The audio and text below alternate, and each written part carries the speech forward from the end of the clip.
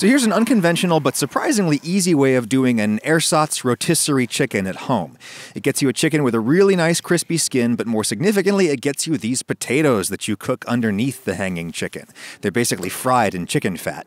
I'll start with a 4 to 5 pound chicken. Any bigger than that and the potatoes might be burned by the time the chicken is cooked. And hey, let's do another one, because this is a very efficient method for doing multiple chickens at once if you're feeding a crowd. First, a ton of salt goes on the tops. It should feel like too much because a chicken is a big thing with a lot of mass relative to its surface area.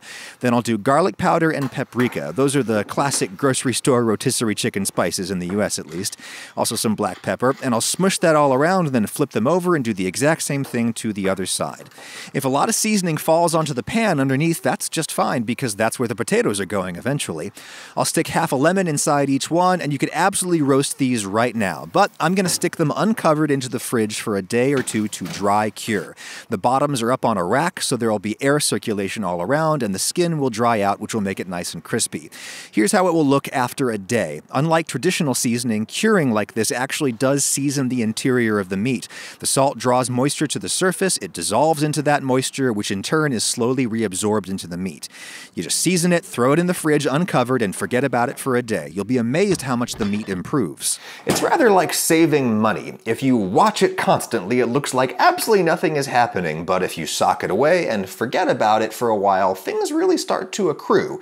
And that's exactly why you should use Digit, the sponsor of this video. It's an app that helps you save money, available on iOS, Android, and the web. Use my link below to try Digit for yourself with a 30-day free trial. You get the app, then you connect it to your bank account. It takes 2 seconds. Digit's artificial intelligence just looks at your account history and analyzes your income and your spending habits, so you don't need to adjust your lifestyle. You just tell Digit what you want to save for. I never used to have any savings for emergencies, but I have kids now and I can't screw around. I really should have had an emergency fund all along. But the big thing that I'm saving for right now is a bigger house, because my children are rapidly expanding and I have an imaginary job on the internet, so I reckon that any mortgage company is going to want a big down payment from me. But you can of course use Digit for perhaps less ambitious things, like say paying down your credit card debt. Digit can actually send the money straight to the credit card company for you. Again, you just set a goal and Digit does the math and starts saving your money for you. You just don't have to be good at this, and don't worry, there's overdraft protection. Digit can transfer money from your savings to your checking if you ever get too low, and you can pause your saving at any time. The funds in your Digit account are held at FDIC insured banks and insured up to a balance of $250,000, and you unlock a savings bonus every 90 days. Use my link below to try Digit for yourself with a 30-day free trial, and thanks to Digit for sponsoring this video. Now here's the chickens 24 hours later. The skin is looking a little leathery, and that is good. Though again, that dry curing phase is totally optional. Time to tie these things up. You need maybe 3 feet or 1 meter of butcher's twine for each chicken. Step 1 is to nestle the middle of the string underneath the chicken along its spine. Then send one end of that string up along the length of the breast, and I'm seating it right in that natural depression over the keel bone. Right over the bird's rear end there, I'm going to wrap the 2 ends of string around each other, and then I'm going to tie the 2 legs together. It's more secure if you can get one knee joint laid on top of the other like that. All right, I'll show you that again. I'm neither a butcher nor a Boy Scout. I'm terrible with knots, so if I can do this, you can too. Middle of the string is underneath the bird along its backbone, and then, whoops, I'm in your way.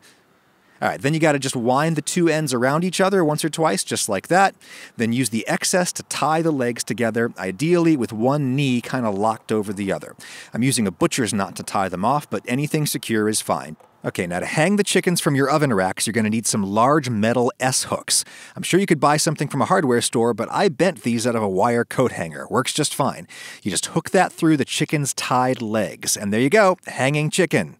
I tried to do this once by simply tying the legs together. I did not send that supporting string all the way down around the breast, and when the chicken was almost done, the dark meat went soft and the bird literally fell out of its own hip joints. So yeah, you need the string to wrap all the way down around the chicken at least once. You also need to make sure that you hook the chicken between its legs and not on this other string that's suspended over the cavity. That is not strong enough. It will break in the oven and your chicken will fall. The legs are stronger. All right, let's prep the oven. If you have 3 racks, take one of them out and just stash it somewhere. Then put one rack all the way in the top position and one all the way in the bottom position. Heat-wise, I use my convection roast setting at 425 Fahrenheit, that's like 220 C, but really every oven is different and I think you're going to have to experiment a bit. Certainly, if ever there was a time to use convection, now is it. All right, now potatoes. I've got 3 pounds or 1.5 kilos of floury baking potatoes, russets, and I think russet skins are gross unless they get exclusively dry heat, so I will peel these.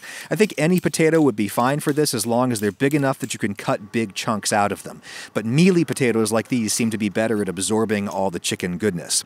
I've got some dirt on those, so I'll wash them off, and now we're going to cut them into really thick slices, like 1.5 inches or 4 centimeters.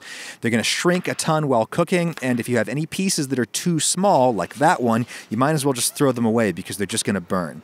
Now I'll move those chickens off the rack. Now, this is one of those situations where it really helps to have a probe thermometer that's on an oven-safe cable. That way you can plunge it into the thickest part of the breast right now, and not when this chicken is hanging perilously in a hot oven. Be careful not to hit bone. Bones get hotter than meat.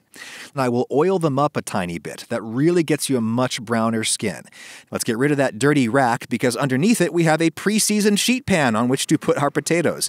Everything about this method is so synergistic, which I think is really valuable for home cooking. You want to make sure that the potatoes are evenly spaced out and all lying flat in one layer. Pan goes onto the low rack, and then we take the chicken and just hook it onto one of the bars in the upper rack. You can see why you need a big S-hook for this. If it was little, you'd be more likely to touch those hot racks and burn yourself doing this. I think the legs getting pulled taut like that helps the dark meat to get more heat and to cook faster, which is always the challenge when roasting chickens. The white meat is always done before the dark meat. Last thing is to just pour a thin layer of liquid into the pan with the potatoes. I've got an open container of stock to use, but you could get away with water. If you don't have some liquid in there to start with, the potatoes would probably cook faster than the chickens, and you definitely get a ton of smoke in your kitchen from the drippings hitting the bare pan surface. All right, close her up, and then you'll want to check on these every 15 minutes or so and shift the rack around so that all of the potatoes get some direct drippage from the chickens. I just love this method because you'd have to put a drip pan under the chickens anyway, so it might as well have some potatoes on it.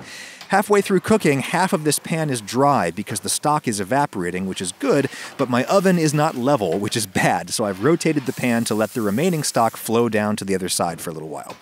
And after about an hour of roasting, the internal temperature is like 162 Fahrenheit or 72 C. By the time these rest, that'll be a perfect 165. Be sure to use an oven mitt when you unhook these. Those hooks are hot. I'll also take the pan of potatoes out now. You could certainly eat those right away, but since the oven is already hot and we need to rest the chickens for a while anyway, I like to use a stout metal spatula to scrape these up off the pan and then flip them so that we can crisp the other side. Don't worry if they get kind of beat up in this process. Those roughed up surfaces go beautifully crisp. I'm going to sneak that right onto the upper rack so we get some nice direct heat radiating onto those surfaces.